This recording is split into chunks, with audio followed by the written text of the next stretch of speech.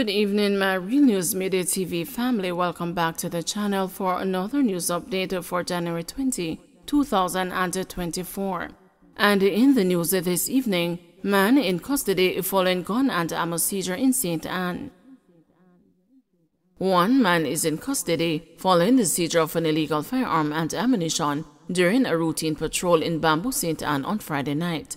He is 28-year-old Chanel Hicklin of King Hill, Bamboo in the parish. Reports are that Hicklin was accosted and searched in the vicinity of Hazelwood Square. A 9mm silver and a black Zastav pistol with a magazine containing 8 rounds and a transparent plastic bag containing an additional 8 rounds were reportedly taken from him. The accused is expected to appear in the St. Anne Parish Court to answer to the charges. Earthquake unit reports a minor quake. A minor earthquake with a magnitude of 3.5 was felt in sections of Jamaica early Saturday morning. The earthquake unit at the University of the West Indies says the quake was located approximately 13 kilometers north of Yalas, St. Thomas. It was reportedly felt at 12:49 a.m. across sections of Kingston and St. Andrew. Ammunition found near garbage heap in Clarendon. Several rounds of ammunition were found by the police in an empty property on Brands Crescent in Maypen, Clarendon on Friday. The discovery follows that of 12 rifles and an imitation firearm, which were seized at a security post on the Denby Showground in Maypen earlier that day. The ammunition was found during an operation to search for illegal firearms by members of the Clarendon Quick Response Team. Information reaching the news indicate that around 10:38 a.m., the police team acting on information went to the property on Brands Crescent, where a search led to the discovery. 9 9mm rounds and 10.38 rounds were found locked in a plastic bag near a garbage heap. No one was arrested for this seizure, the police said. Manchester man wanted for attempted murder of ex-girlfriend. The Manchester police have named a 30-year-old Romaine Powell, otherwise called Romy or Biggs, of Top Hill District, Kendal, Manchester, as wanted after he reportedly attempted to murder his ex-girlfriend. The incident occurred on Caledonia Road in the parish on Wednesday. Reports are that about 10 p.m., the woman was at work when she was allegedly pounced upon by Powell, who was armed with a machete. He subsequently used the machete to chop her several times before escaping in the area. The police were alerted and she was taken to hospital, where she was admitted in serious condition. The Mandeville CIB is urging Powell to turn himself into the police immediately. Meanwhile, the police are asking anyone with information that can assist them with their investigations to contact them at 876-962-2832, the police 119 emergency number, Crime Stop at 311, the NIB tip line at 811, or the nearest police station. Uphill Purcell to run as independent candidate after being dropped by PNP.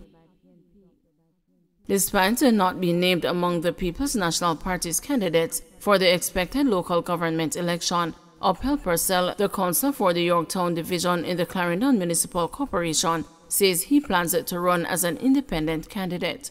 On Friday, news emerged that Pastor Anthony Davis had been selected by the party to contest the upcoming local government election, constitutionally due by February 28. In an interview with the news, Purcell, who was video recorded in a compromising position last year, said he may not have been selected by the PNP to be their representative, but he will still be on the ballot when Jamaicans go to the polls. "I will be on the ballot when it comes that day, when election call. I will nominate and I will run because I'm not giving up my position," he said. "I will be running as an independent with all options opened wide.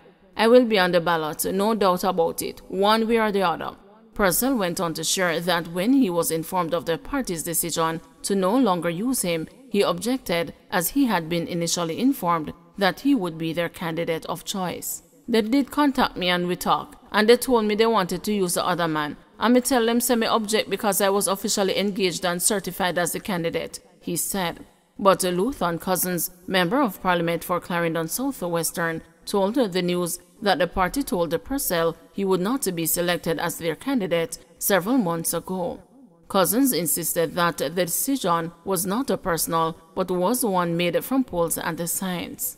It was made clear to the counselor that the decision wasn't a personal one, but was based on the polling that was done and the sounding that was done. Political parties operate based on science, they don't operate based on feelings, he said. Purcell has been the counselor for the division since 1998.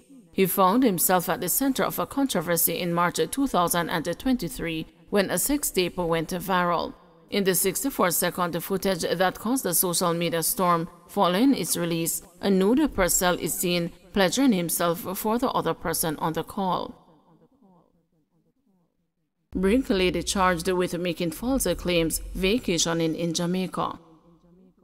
A United States woman who claimed that a man assaulted her with a brick outside a Houston club and was later charged with a felony theft by deception after she raised more than $40,000 through GoFundMe, is said to be vacationing in Jamaica.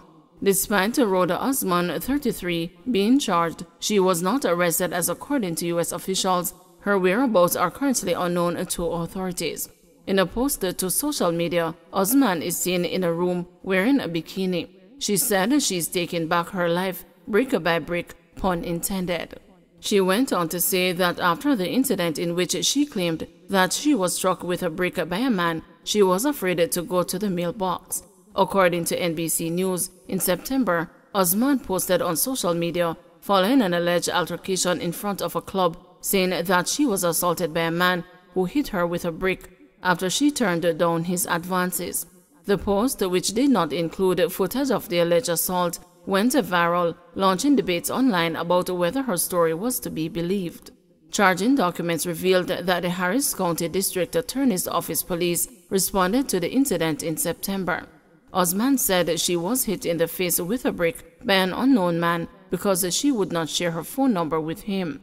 Osman also said that she got into a car that she thought was an Uber and that the driver tried to kidnap her, the report stated. According to the document, she said the driver tried to hit her, an NBC reporter read. Weeks later, the detective who wrote an affidavit for the district attorney's office reviewed local surveillance footage of the moments leading up to the incident. In the video, Osman was spotted with a friend and the man she later identified as the person who hit her. They got into a car together and then exited the car. The detective said the footage showed Osman slapping the man, and then he hit her back with a water bottle in his hand, it added. The report went on to quote Keith Houston from the Harris County District Attorney's Office, who said, "We think that's what left the mark on her face." Her GoFundMe account has since been deactivated. GoFundMe has zero tolerance for the misuse of our platform and cooperates with law enforcement investigations of those accused of wrongdoing, a spokesperson for GoFundMe said in a statement to NBC News. The fundraiser has been removed from the platform, all donors have been refunded, and Rhoda Osman has been banned from using the platform for any future fundraisers.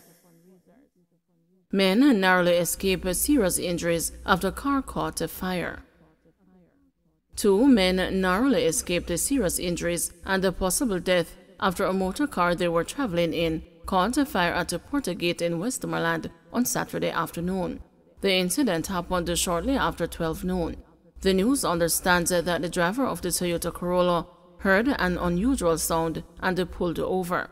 "I heard puff, and when I look I saw fire coming from the bottom of the vehicle, and the occupants banked the car. Me tell them, jump out, jump out." A man who claimed to witness